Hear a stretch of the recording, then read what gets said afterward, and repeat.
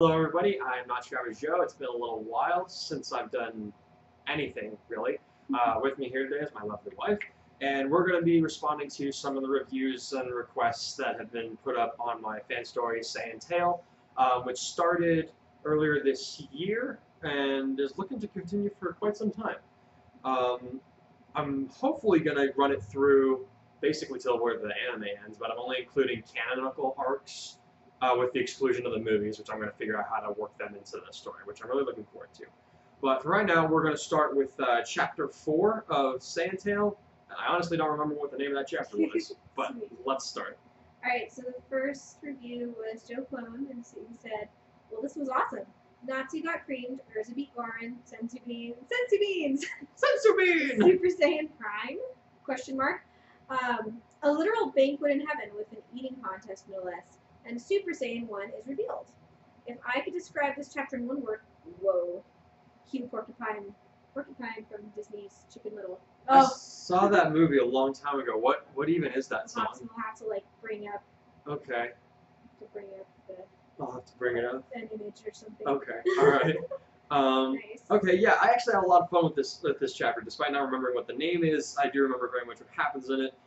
They start their 3-month training period, which of course is interrupted by the Celestial Spirit World Party, which eats up all their time and stuff. And at the end of it, Goran gets very angry about it, especially due to the fact that the Celestial Spirit King interfered with their timelines in a little bit of a messed up way, which triggered his Super Saiyan transformation. And at the end of it, he's like, oh crap, I just showed everybody what I can actually do. I wasn't supposed to do that.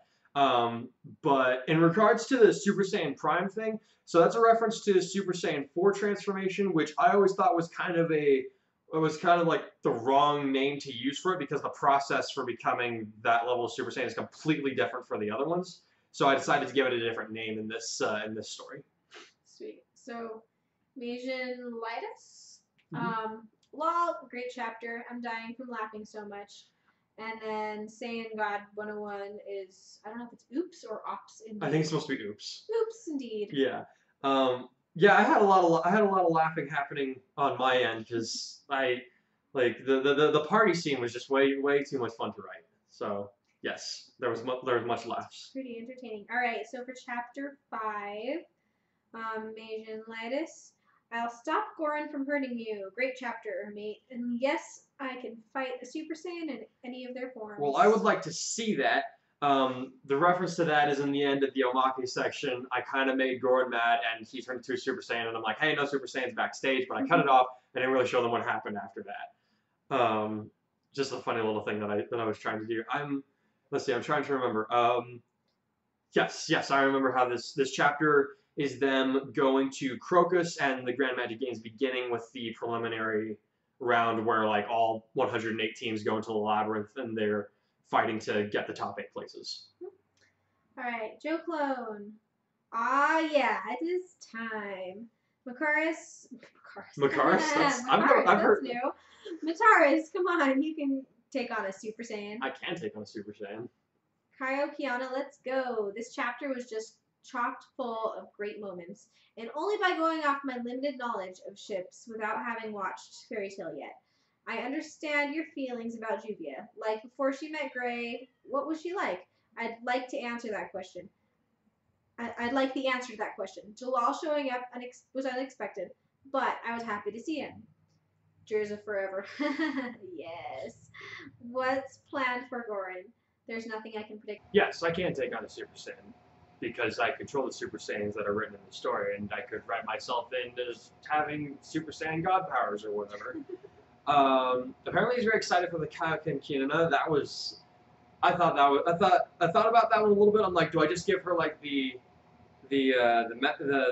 laser attacks and stuff, or do I actually give her an amplification technique? And eventually I decided to go with the amplification technique, because technically Kaioken can be learned by anybody. I mean, I'm surprised that Goku hasn't taught it to any of his friends or any of his kids. I mean, it's really come in handy for him, and seems like something he should pass on. But I guess Goran's just nicer than Goku is.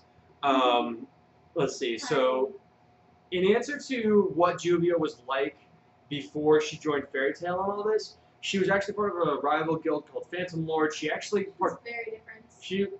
She was very different, but I have a problem with why she changed, and I'll get to that in a second. And that's that. So she actually took part in the plot to kidnap Lucy and hold her for ransom because her father has a lot of money.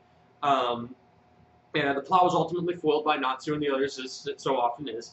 Juvia and Gagio actually was also part of this guild. Went on to join Fairy Tail after being convinced by Makarov. But the reason Juvia's personality is so changed from what it used to be, and she used to be just kind of bland, like she didn't really seem to take much interest in anything that was going on. Part of this was because she always caused it to rain wherever she went. She never had a good handle on that ability, because part of it was that her magic was leaking out of control. It almost made her more interesting, though. It did. In some ways, I thought she was a little more interesting as a villain than as an ally, because as an ally, her only obsession, her only driving force is Gray Fullbuster. She does little to nothing outside of his sphere of influence. It's like she's no longer powerful. She used to be like super, super powerful and scary. And now it's like, I mean, she's strong and she can do really, like, she can, I mean, she could take a lot of people on, but even so, she gets so distracted emotionally, and even when she's determined, she seems weaker than she used to be. Yeah. I think her relationship with Gray has definitely hurt her character more than anything, and I don't like criticizing Hinoma too much, but this is one of those things where I really have to do it. He absolutely wasted another good character potential on this, which is disappointing, but I'm also working to fix it. Yeah. As much as I can. All right, A8. Also, yes, Jerza forever. Yeah, I agree. A8. I love your work. Do continue. Will do. I think we got a lot of reviews for Chapter 6. There's a few more. See, Chapter 6 was... Yeah. Gotta scroll. I don't know if I Oh, boy. Computer. So, let's see. Alright, Jamie via 2001. Awesome. Oh, so this chapter is the... Or Jaime. It might be Jaime. I don't know. Depends. It could be Jamie Villa if you're white, or Jaime Villa if you're not. So... this chapter was the one where they did the hidden game on the first day of the Grand Magic Games. Like, they introduced all the teams found out, hey, there's two of us. Most of them seem kind of antagonistic towards each other, but Goron's like, no, I don't care. We're all part of the same guild. I don't really see any reason to go after each other actively. And it ended on a cliffhanger where Goron triggers his Super Saiyan transformation again for the first time in active combat that we're going to see in this story against the Wizard Saint Jura. Awesome. Sorry. Jaime says, awesome job, awesome story, keep it up. I shall do so. And Saiyan God 101, damn cliffhangers. And it was just getting good. Well, then come back next chapter and it'll get great. Joe Clone, Super Saiyan time. Ah, yeah. This is my first hearing of Raven Tail. I'm gonna kill him. This is just another one of your great chapters. Can't wait for more. Well, thank you. So I guess if you don't know much about Raven Tail, I kind of explained in the story, but just some backdrop for them. When Loxus's son, when Makarov's son, Loxus's father, was younger, he did something that got him kicked out of Fairy Tail. This messed up Loxus in several regards. But out of revenge, Ivan went on to form his own guild called Raventail, whose sole purpose is the destruction of Fairy Tail. Alrighty.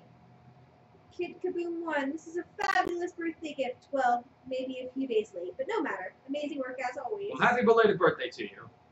Majin Lightus, great chapter mate. Can't wait for more. And an anonymous guest.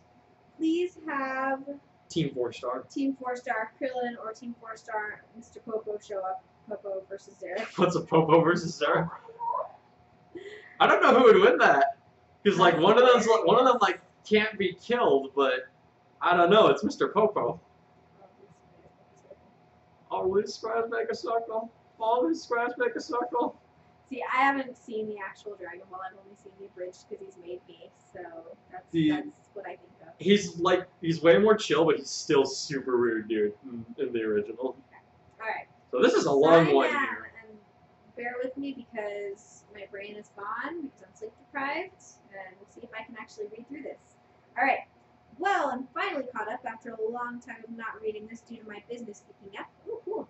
Dude, that's And awesome. I do have to say, it's pretty interesting. Good. Although, I think you might have forgotten how instant transmission worked during that part where the kid went over the ocean, given how it needs a target to work. I'm all for giving side characters much needed attention if they're lacking some. However, it feels like you're overdoing and forcing Kinana. Kinana on us in this story with how you're directing her developing. In my opinion. The kid really doesn't know how much of a hypocrite he's being regarding time-related things, since he's pretty much messing up history of the world of fairy tale just by being there. In general, true. If anything, the Time Patrol do find scrolls that contain history of the world of fairy tale and the time nest and find him, he better get a massive scolding. Using my own character, I thought of a possible outcome to it. Of course, I only thought of it in my head and haven't written it, since it would basically mean I stole your character. Anyway, the fight in this next chapter is definitely something to look forward to. Cannot wait. Keep up the good work and stay awesome. So, I like this review a lot, despite its criticisms, and more so because of the way the criticism is portrayed. They're very respectful about it. They held up their own points and why they didn't like something instead of just telling me that something sucked. So I can definitely take this one. So I'm glad that you like a lot of it. And I'm glad you're looking forward to the next chapter, because I need to come back and hopefully get another one of these reviews. In regards to the instant transmission, he could have easily locked onto the power signature of a giant fish, because there is probably one of those swimming out there. It's a world full of magic. There's something that he could have locked onto in the middle of the ocean, because he went out to train over the ocean trying to send a Super Saiyan 2, but he was unable to succeed. I don't know if you remember that during Chapter 4. He did some training by himself. He used instant transmission. Normally you need a power signature to lock onto.